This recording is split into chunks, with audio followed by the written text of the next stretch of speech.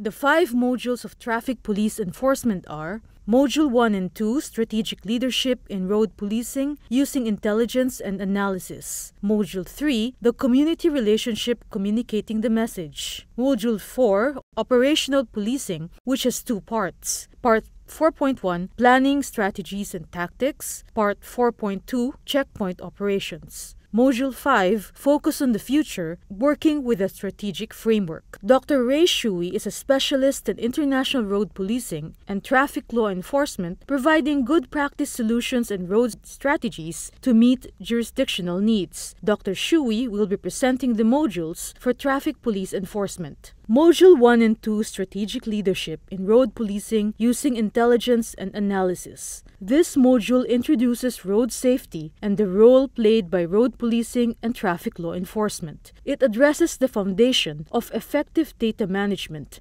and the importance of sharing data to achieve road safety outcomes. Dr. Shuey will start modules 1 and 2.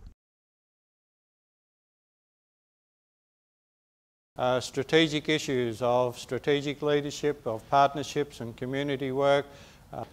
We want to understand road trauma. And you can see here with the various ways I have represented issues here. This one here is the most important. It's a spider graph, we call it.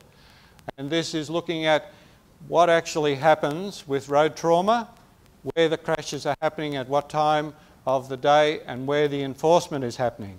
So in this example here, you can see this is midnight, 1, 2, 3, 4, 5 a.m., going round the clock to 24 hours.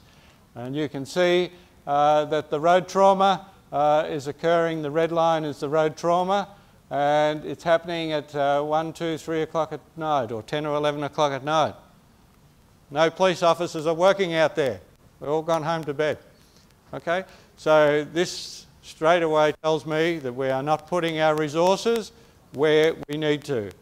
Why? Everybody wants to be home with their families at night time. The police work in the daytime and they all go home at night time and the crashes happen. People drink and drive, they speed. So just some simple things to identify when the crashes are happening. Pictures. Pick out the days of the week that the crashes are happening.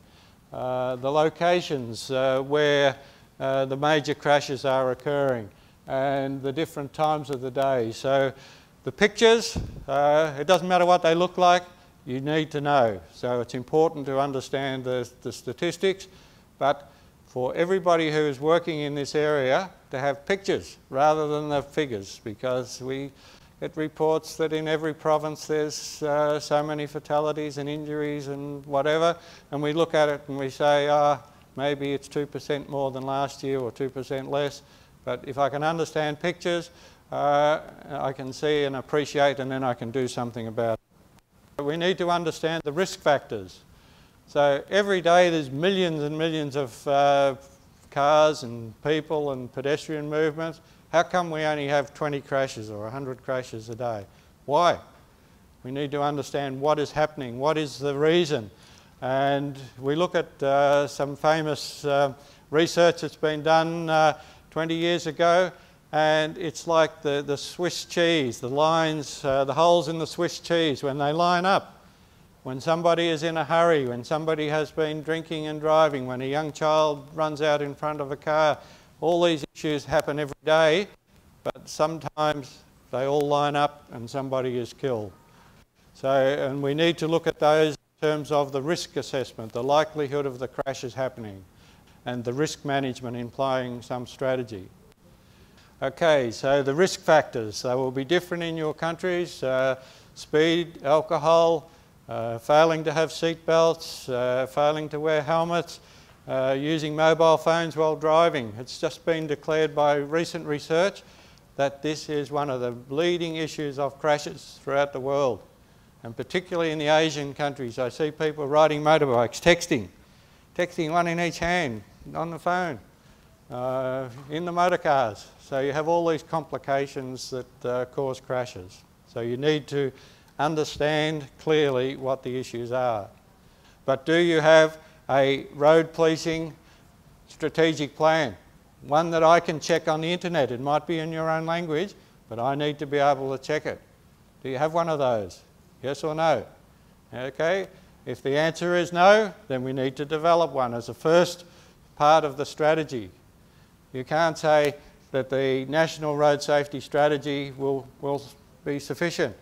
Right? Underneath that, each organisation, it doesn't matter what organisation you represent, should have a strategy that works towards achieving the national goals. Do we ensure, as a matter of principle, that all drivers change their driving behaviours to comply with the law? We say, impossible. How can we get all drivers? Millions of drivers out there. But we need to have that strategy to work towards. Do we focus on high-risk offences? Or do we be like I was in the Emirates, in Dubai, and they say we've had a blitz over the weekend and we have issued infringement to 11,000 drivers. And I look at the breakdown, 10,000 are for parking offences. They say, crazy. That's not law enforcement. Right? You go to Dubai and you see cars doing 150 and 200 kilometres an hour on the freeways. Right? They all get away with it, and yet they book people for parking offences. Why? Because it's easy. Is officer safety your highest priority? So we look at what happens in China. About 500 officers every year are killed on the roads. Right? That's a lot of officers killed on the roads in doing their enforcement duties. In Vietnam, there are many officers killed on the roadway doing enforcement, but we don't know because they don't publish the statistics. Right? So the other countries, it's always a problem. In America, a gun-toting society, and we have less than 200 officers in America killed each year. Right? So, and most of those are not killed through firearm offences, they are killed through traffic offences, traffic stops.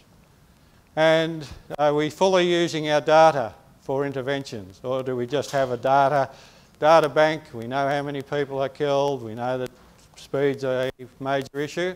So we look at those issues and we say, are we focusing what the real issues? And we want you honestly in every country to answer 5 out of 5 for good practice. If you can't answer 5 out of 5, then we need to work towards getting 5 out of 5. Planning, we want to modify driver behaviour, we want to focus our resources because we don't have enough resources to do what we are required to do as a matter of principle for the government, and we make safety as our highest priority. The officer's safety is a key issue, and we want to use data effectively. If we don't use data effectively, we can have all sorts of computer systems and everything at our fingertips. If we don't do something about the data, then we are not using the information that we have correctly, and therefore we're not a good leader or manager. Think about good practice and how we can develop the good practice over time. So we have a number of issues. We have standards for law enforcement. Is it the same all over your country, or do you have different enforcement priorities and strategies in different cities and villages? So it needs to be standard. You need the drivers to be going through the country, the transport industry, the buses, to know that if they go through one city and they speed, they will be booked. They'll get a ticket. If they go through another city, they'll get a ticket as well. But we know from many cities that, okay, beware when you're going through this city because the traffic police are dynamite. They will check you, but the other cities you don't worry. So the buses and the transport and that, they speed and drive through these cities and cause all sorts of problems. So do we have guidelines for dealing with common enforcement solutions? And some of these, the important things, are the interface with the public. If a traffic police officer pulls up motorists and the motorist argues with them, becomes abusive, do they have the arrest powers if somebody is assaulted? Do they have the capacity to do anything about it? Have they been trained in human relations and how to be non-aggressive in the situation? What happens if it's a VIP who says, I am exempt from any traffic offences? Bribery and corruption, all these issues, we need to look at those types of things. Do we have operating procedures for all the equipment, for using breathalyzers, for using speed equipment? So they all written down so that it doesn't have to be a glossy publication, but it needs to be somewhere I can go and look at and say, what are the procedures for speed enforcement? What are the procedures for drink driving enforcement? What happens if somebody refuses a breath test? We need those guidelines to work through. Do our strategies and tactics, are we using the right things? Or are we just having a police officer on the corner directing traffic? Guidelines for picking up people for no mirrors or something when they should be looking at speed enforcement. So we need our strategies and tactics to be working right. Our method of operation. We get in our programs and our enforcement practices, we say we have 10 police officers here in this location and 10 traffic police officers here, 10 over here. They all work shift work, and we may have 2 or 3 officers working each day in each of those locations. Not enough. So do we use our strategies? Do we combine our resources and make our enforcement highly visible and more practiced?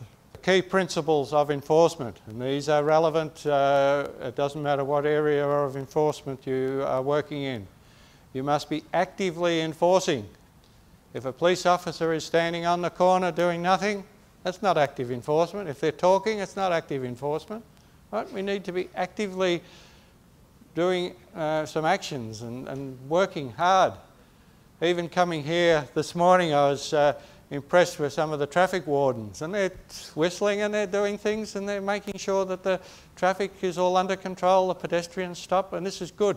It's good because as a pedestrian I know, right? As a driver I know I'm going to be stopped or what. So this is, you need that active enforcement.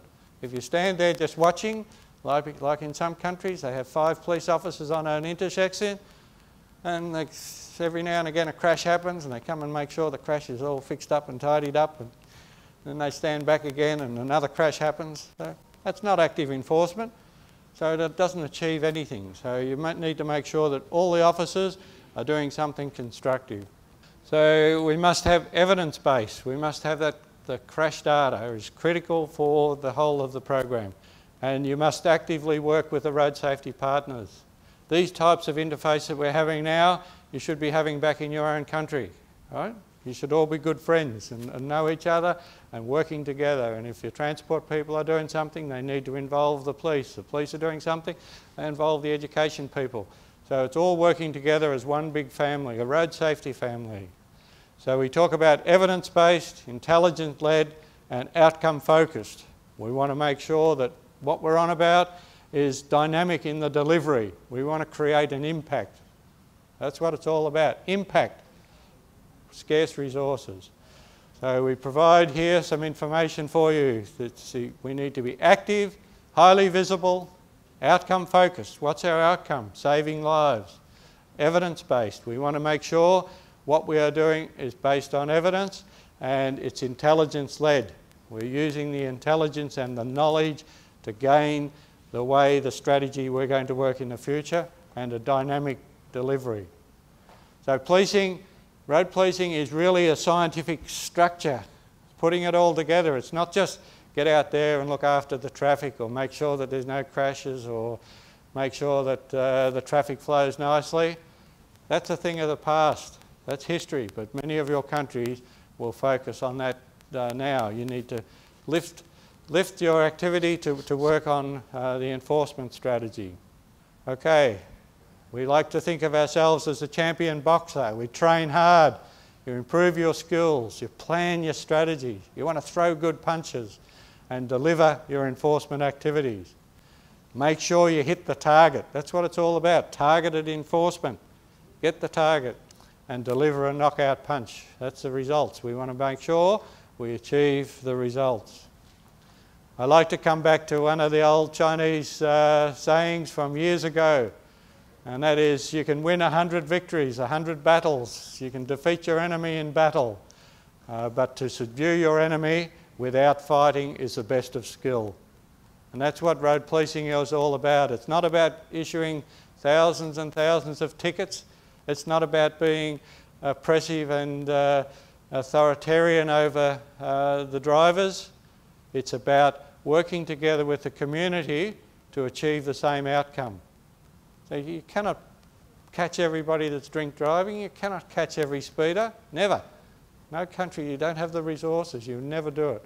So you're better to do the strategy of working together with your partners to achieve the outcome. Okay, international success. Strong enforcement of legislation. So you must have your foundation legislation. You must have education in the community to increase the knowledge. You must have sustained publicity campaigns to increase awareness. And you must balance the mix of education and enforcement. We were talking yesterday in the strategy for Safe to School, Safe to Home program. And the majority of the program is taken up with education, awareness and that sort of thing. Where's the enforcement? Maybe 10%. Right? But the whole concept is you must marry education and enforcement. If you're doing enforcement, you must have education. So every time a driver is given a ticket, they must be given some education about why. Here's a ticket for speeding, sir. Thank you. Okay, don't speed again. That doesn't tell the person anything. Speeding is dangerous. 10 people were killed here over the last 6 months. This is the reason we're out patrolling speed. Would you tell your friends? Right? 2 minutes worth of education, $100 ticket, but you're still doing the same thing. If you're doing education in schools, if you're doing education anywhere, you need the enforcement to back it up. If you're doing engineering, you need the enforcement to back it up. Build new highways, cars go faster, more crashes, right? Because there's no cooperation with the police. You need to look at the enforcement strategies that lock in with the engineering strategies so that you have an interrelationship with everything. So we want to have sustained publicity campaigns, and we want to reduce the incidence, severity and cost to the community of road safety. We have a model for policing, and you can look at that in your leisure, but we talk basically about the major issues of highly visible and active enforcement, repeated often. 6 weeks between enforcement programs is not repeated often. We can't do it every day, but we need to make sure that we repeat the enforcement programs often. We need to be fair and consistent, no bribery, corruption, no favouritism. So we need to look at that as a strategy, and all our enforcement activity needs to be well publicised. The more you can use the media, the more effective your whole program will be. So you use your media, gives the police authority. If you say we're having a campaign over your water festival or over your major campaign issues, that gives the police authority to do the actual enforcement because it's in the media. The Commissioner's been up there announcing it. But bear in mind that most of these enforcement strategies over TET, the water festival, any of your major issues, the police are involved in security and they have very little time for enforcement. So it's a self-defeating issue, but many people are killed during these programs. We look at deterrence and prevention, so the balance between committing the offences or preventing people committing the offences and deterring those from committing the offences. So in your program, your workbook there, you just have that so that you can look at that and deal with that more extensively. In your program, when it gets to train the trainer, these are questions that you'll be asking your trainers to deliver. So, dynamic leadership. How can police leaders impact more on changing behaviours of the attitude of drivers? I don't want you to answer that now, but I want you to think about that for the future, to take it forward. So, individual personal assessment. We all think of great leaders. In your country, you'll have leaders who are highly respected. Police leaders, road safety leaders, some people who have very good skills and ability. What do I need to do myself? So everybody needs to do a self-assessment of their leadership skills. So we ask each of the students in your respective groups to look at their leadership skills. What are they missing? What would they like to be? And how can they develop those leadership skills? Ethics and accountability. A major issue in all your countries, right? In most of your countries we have a commission for ethics or anti-corruption commission. You can all check your own level of on the international stage through Transparency International, an open internet access. You can see where your country is on the on the International Register of Corruption. And the issue is that the frontline corruption is always pointed at the police, but quite frequently the corruption goes right through the government areas, and people always say we must stop the police accepting bribes, but it's the whole community, and we need to say how can we do some important programs to look at that, and what are the ethics responsible to try and minimise those issues. So, major issue, we need to look at the standards to make sure that the police officers can follow standards. We need to understand that your reputation will be ruined just through some simple acts of corruption if people are identified with corrupt practices. And we ask the police to take the lead and deal with these issues to try and eliminate those frontline corruption. So bribery and corruption is a big issue because it devalues road safety. If I know I can pay $10 or $20 and I will not be prosecuted, my name will not be recorded, I will not lose demerit points. If I know I do that, I will continue to speed, I will continue to drink drive. So how are we doing anything at all positive in road safety? So these are issues that are working on the negative cultures of the community. It damages the reputation. Again, when you have your program back in your country, we want to challenge those issues of corruption and accountability. So we want your participants and students back home, your trainers, to understand this and raise it as an issue. We don't like to think about it, but it happens, it's there, and we need to do something about it. Quickly, we want to understand the need, why we need the evidence. We want to understand the sources of intelligence, understand the risk factors, and to work with analysed crash data, and to know what the real road trauma costs are, and to know how to use the data proactively. AAA, I'd like to think of this to make sure that you can understand what data is all about.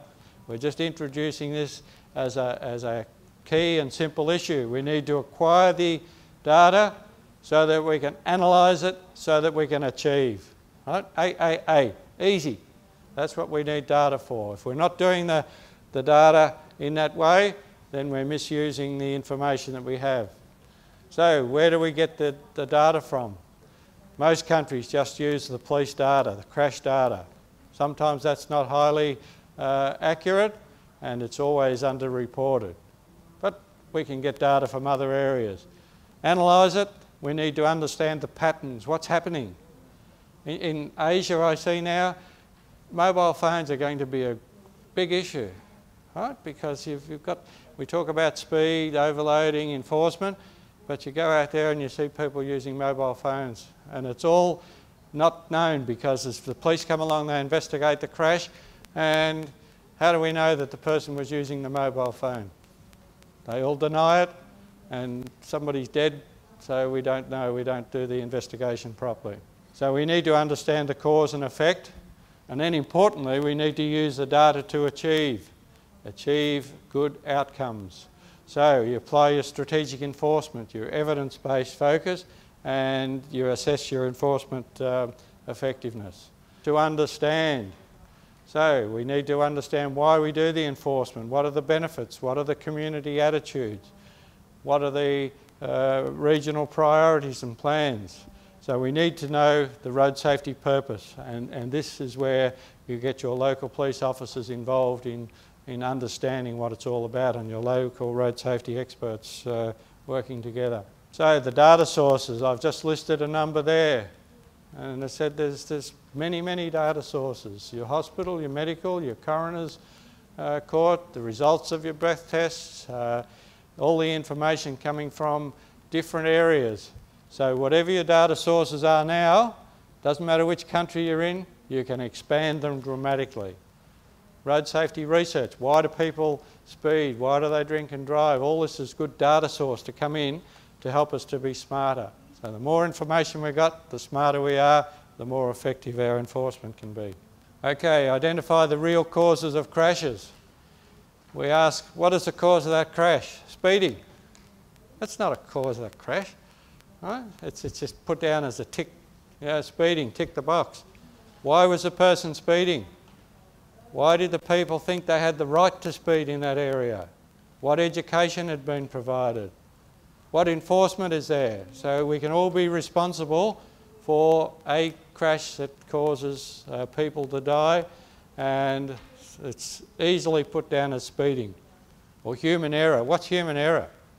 Nobody has an offence in their statutes for human error, and yet quite often we hear people say, oh, human error was the cause of 60% of our crashes or 90% of our crashes.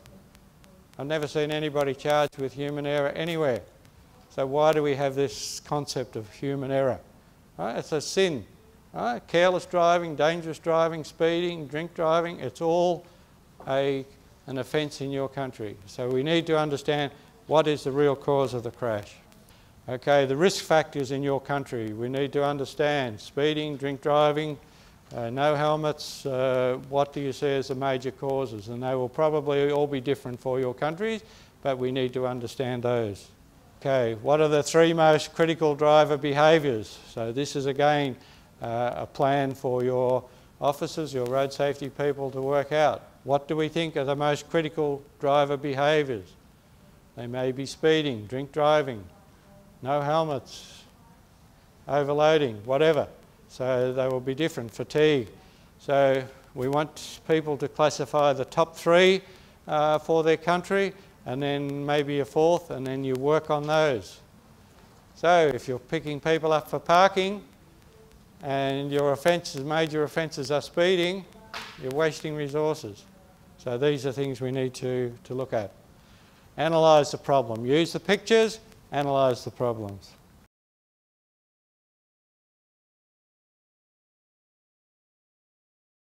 And achieving results. We use intelligence, tactical intelligence, operational intelligence and strategic intelligence.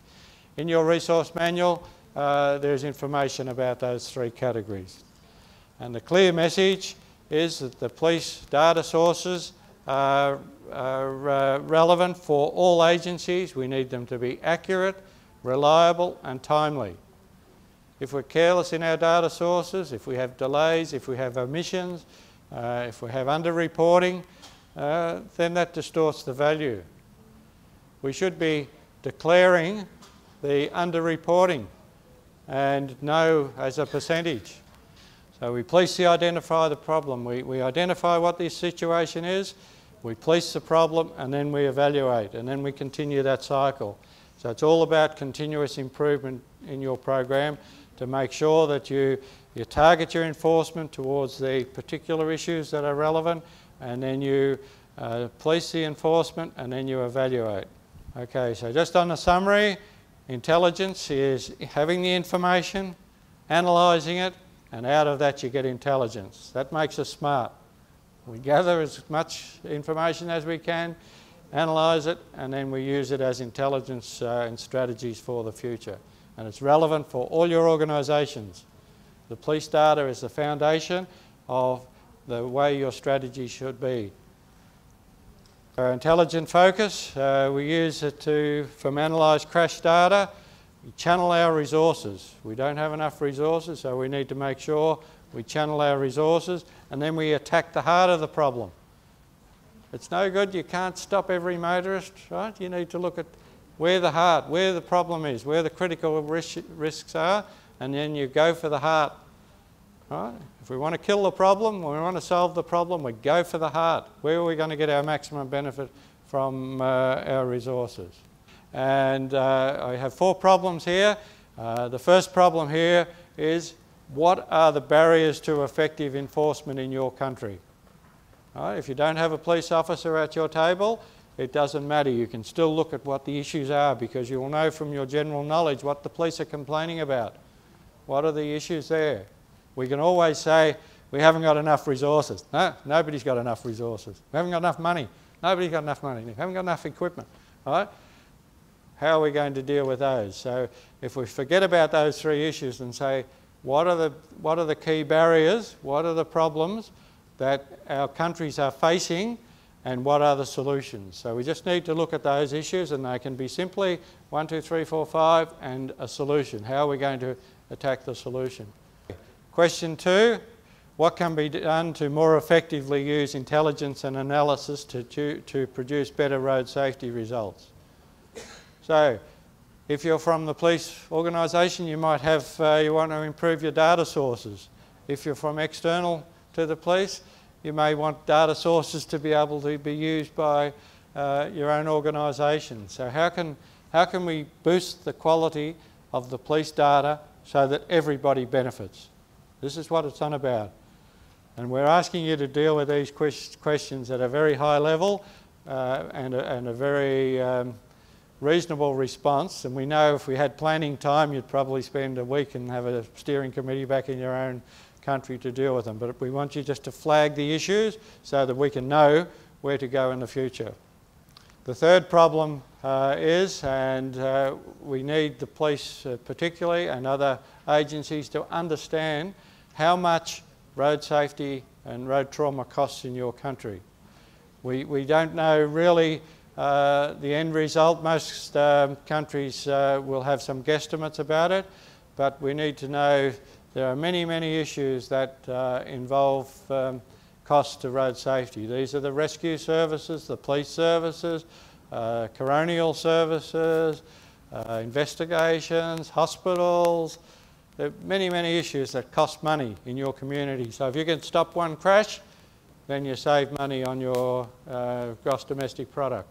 And lastly, if you don't answer the other 3 questions, I'd like you to answer this one. All right? And that is, as a leader or a leadership group for your country, what 3 actions are you going to ensure happens when you go back to your country? All right? What are you going to take away from this program? And perhaps Rob should ask this question again at the end of the 4 or 5 sessions that you're having with the different presenters. Right? What are you going to do when you go home? We often come to conferences, and that's fine. We learn something, but we never do anything about it when we go home. So, and what I'd like you to do is, as a leader, are you sufficiently confident to actually write down these three points and then look at it in 3 months' time and say, okay, I promised in Manila that we would do X, Y, Z, 1, 2, 3, and look at it in 3 months' time or 6 months' time and say, what have I done? Nothing. Oop. Okay, so what excuses are we going to have for not doing them?